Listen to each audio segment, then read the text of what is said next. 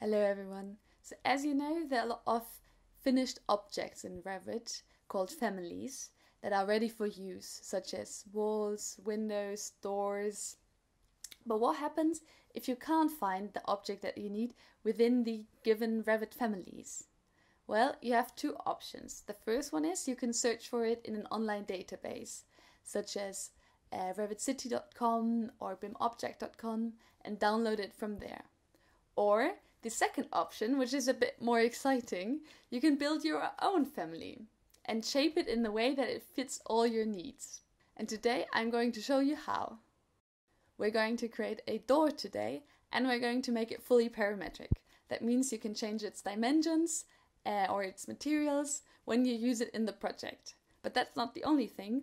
We're also going to make a door that you can open, because I noticed that none of the doors in Revit are openable, and sometimes for a rendering maybe you would like the door to be open or like half open so you can see the room behind that. So that's what we're going to do today.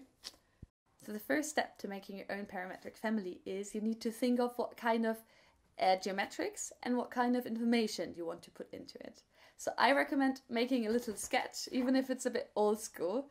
But this is the sketch that I made for our door today. So those are the parameters that we wanted to have. We want to be able to change the width and the height, and then the frame thickness. And we want it to be of this kind of construction type. I think it's called rebated door in English, but it's this kind of construction type where the door sits on top of the frame so that you can open it 180 degrees. And then we also want a parameter to change the frame material and the door material, and we're going to need a visibility parameter to make the door openable, but I'm going to explain you all about that later on in the video. So with all of that in mind, we can now go to Revit and create a new family. We search for the door template, which is this one, and click on open. And what we see now is a template that we can create our door in, so we don't have to start from scratch. So it already has a generic piece of wall with an opening, and it has these construction planes that are very helpful because we can attach our objects to them. So we can see there's already two construction planes that define the width, and if we go to an elevation, we can see that the height is also already defined with a construction plane. So this means if I go to the family types now and change the value for the height, for example to 4000, the construction plane and thus the attached door frame is going to change with it. So the first thing we're going to do is delete the existing frame because we want a different construction type. And what we need now to make our new frame is an extrusion. So we can go back to this view and create an extrusion. We select the rectangle and draw a rectangle on top of these reference planes. And then we select those little lockets and close them, so our rectangle will be fixed to the reference planes. We need another rectangle to make the thickness of the frame, and click escape to go back to modifying mode. And then we delete this line and then drag this right here on join elements and create another one to close those two. So now we have the shape of our frame roughly, but we also wanted to make the thickness parametric. So we create a dimension. If you don't have the dimension tool up here, you can find it under annotate. And then we select all three sides of our frame and click escape. And now when we select one of the dimensions, we can here in this label box assign a parameter to it. But as we don't have one yet, we need to create it. So we click on this little icon right here and then name it frame thickness. Oops.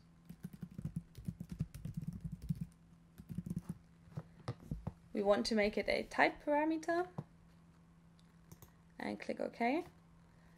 So now I can assign those two dimensions to the same parameter of the frame thickness, and you see that it now changes accordingly. But I think it's a bit too thick with 125 millimeters, so we're going to change it to 80. Okay.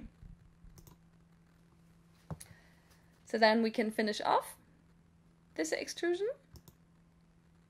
And what we need to do now is fix the frame to the wall thickness. So we go back to the reference level, and what we see now that this is the frame that we just created, the extrusion, which goes in the opposite direction of what we wanted to. So we can grab this little triangle and drag it to the outer edge of the wall. And then we see this locket appears again, so we click it so it gets fixed to this reference plane exterior.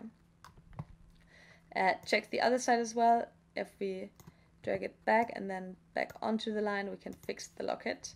And now if we change the wall type to a thicker wall, we see that our extrusion changes with it.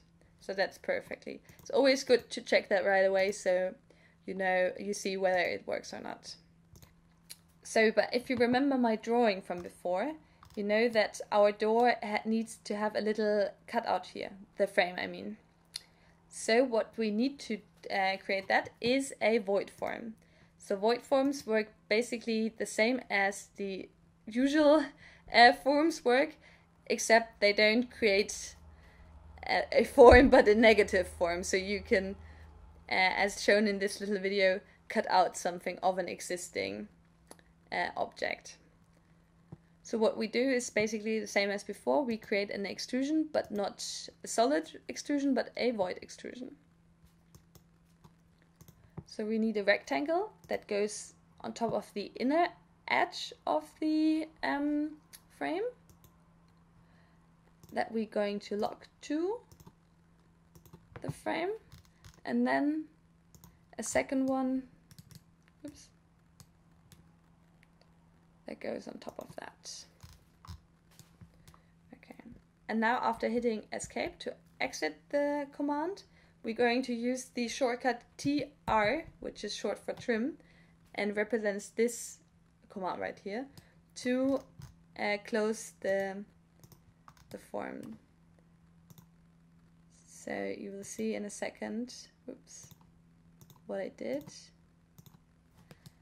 So this avoids the dragging of those lines. And you guessed it, we need another parameter for the thickness of this void form. So, same as before.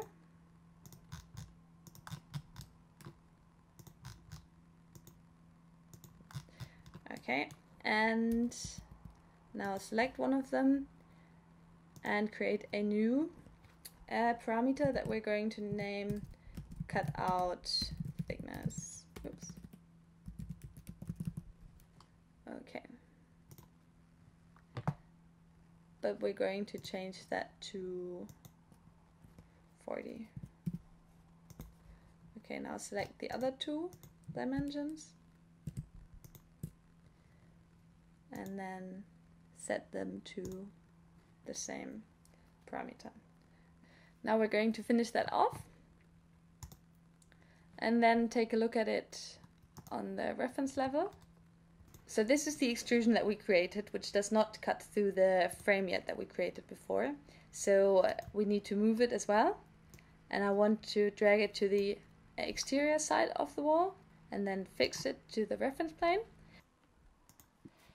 And now when we move the other end, we can see that it creates this kind of form that we wanted for the frame.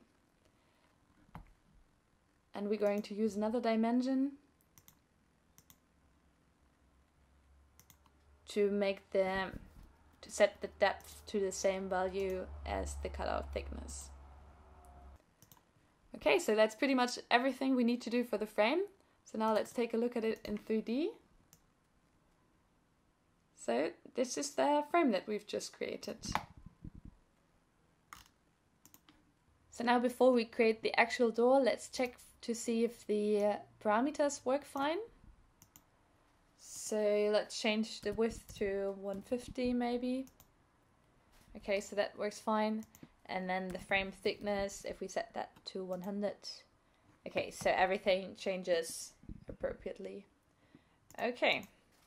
And now for the actual door, we need another extrusion. So we go back to the reference level and then create an extrusion that goes something like this.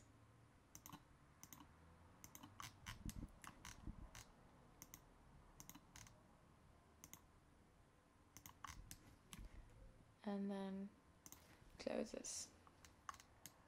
Okay, so now to make sure that this distance in the wall is always the same as the cutout, we're going to create another dimension and then set it to the same value as the cutout thickness. Oops. Let's move that to the side. And also to make sure that those distances are always the same, we're going to create a new parameter. Oops.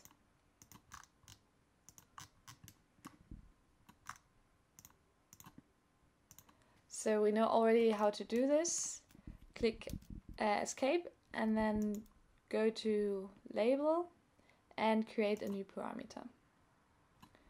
So we'll call that side offset maybe. Okay, so this is the same. Perfect.